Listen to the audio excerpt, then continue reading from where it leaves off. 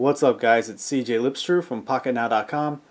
By now, anyone who's using HTC Sense 2.5 should know about CoOkie's Home Tab mod. It's been a huge hit on XDA developers, and if you haven't heard about it, you definitely need to go back and watch our previous detailed video on it. It takes the Sense interface to a whole new level with new features, widgets, and customizing options. It basically makes the whole experience more enjoyable. Well, CoOkie's Home Tab just received a major update in version 1.8. So in this video, we'll be walking you through all the cool new features. Let's get to it.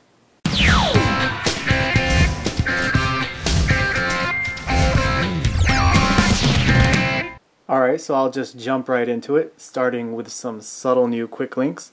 As you can see, we now have some convenient switches here, so we can turn the phone radio on or off. We can toggle Bluetooth or Wi-Fi easily. We can quickly turn the weather animation on or off. Push mail, we can set the phone to vibrate, silent, or flight mode. And then under those switches we have some options for disconnecting data, locking the screen, restarting Sense, and restarting the device. So some convenient, quick options that we can now set for our Quicklinks grid. As you can see, we have this music player down here. I'll get to that feature in a minute. So let's go over here. If we click Winmo Settings, it'll actually take us to the Start menu, Settings menu, which is nice because by default, if you go to Start and then go to Settings, it'll actually take you to the Sense 2.5 Settings tab. And then you have to go to Menu and then go to All Settings, which is pretty inconvenient if you want to drill into some of those deeper settings. So let's go back. At the top here I've set some notification quick links so we can easily jump to messages, email, call history, or we can dial directly to our voicemail. So some nice new quick link types available to us. So in the last major update, we received the ability to customize this main home screen. Well, now we can actually do that with all 4 levels, which is pretty amazing. So now we can customize the top level, we can customize the home screen, the quick link screen, and even the bottom level, which used to be blank. So let's go back to the top here, and as you can see I have a flip clock weather combo widget, and below that I have this new widget. It's actually the music player, which links to the Sense 2.5 music tab. But one thing that's cool about this is that you actually don't need to have the music tab enabled at all in order to use it. So that's pretty cool.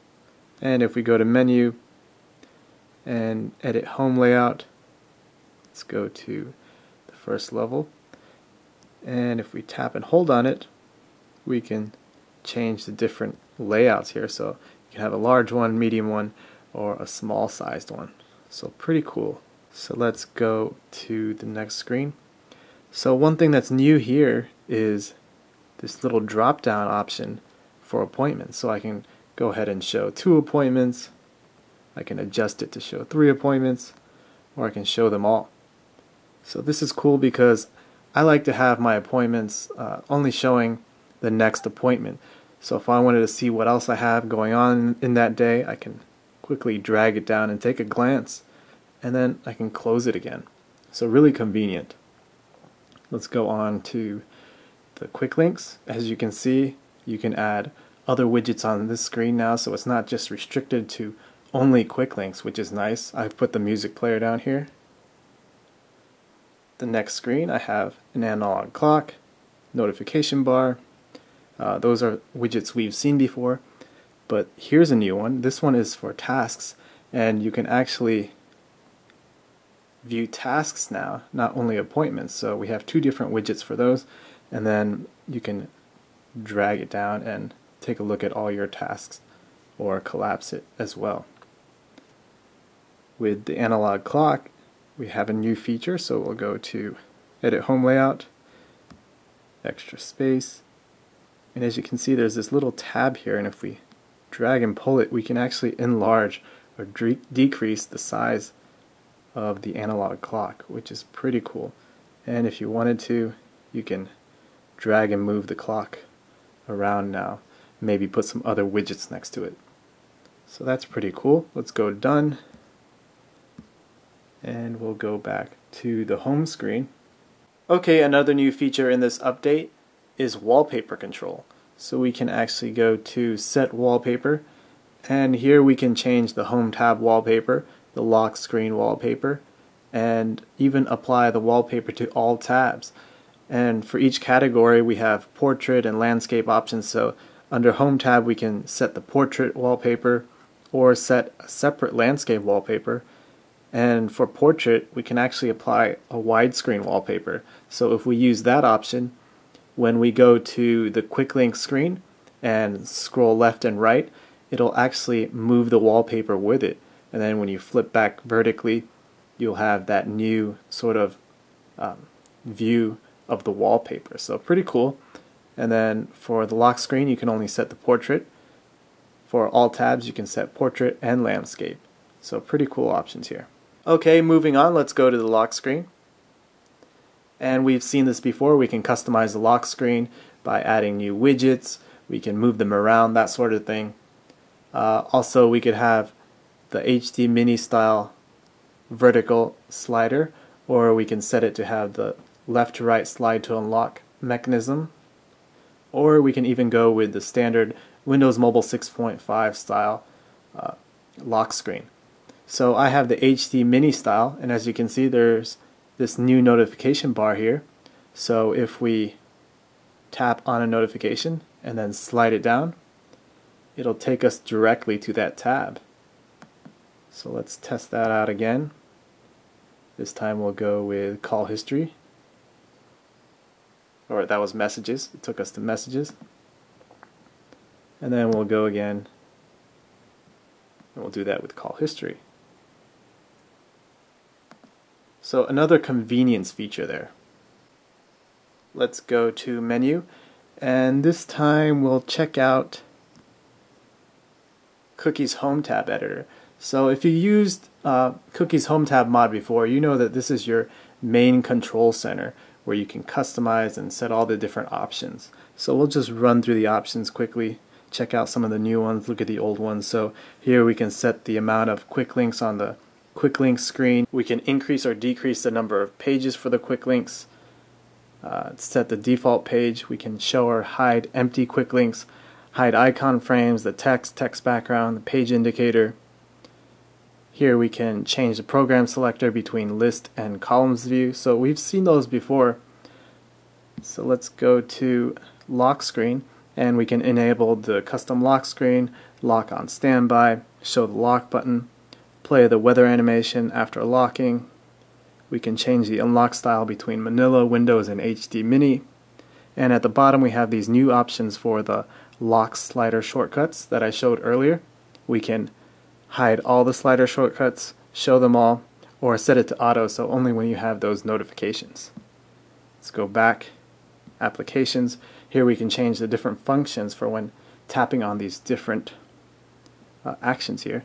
So when you click on alarm, it usually opens the alarm program, but if you wanted to change that to say G-alarm, you can set it to that and it'll open G-alarm. Same with the calendar and tasks. Maybe you want to use ThumbCal or a different program, you can set it to those too.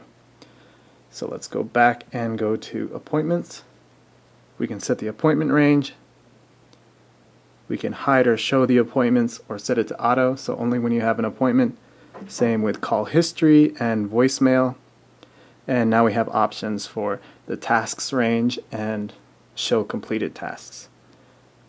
We can also sort the tasks according to start date or due date. And finally, let's go to miscellaneous settings.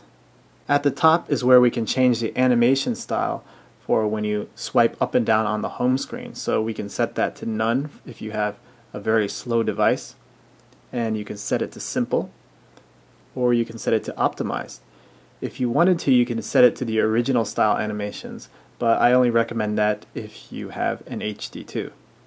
This is a Touch Pro 2, by the way. We can retract the slider, set the timeout for that.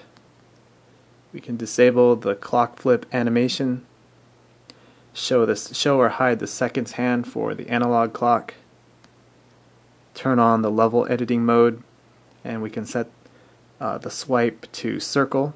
So if you keep swiping, it'll just keep going up and down on your home tabs.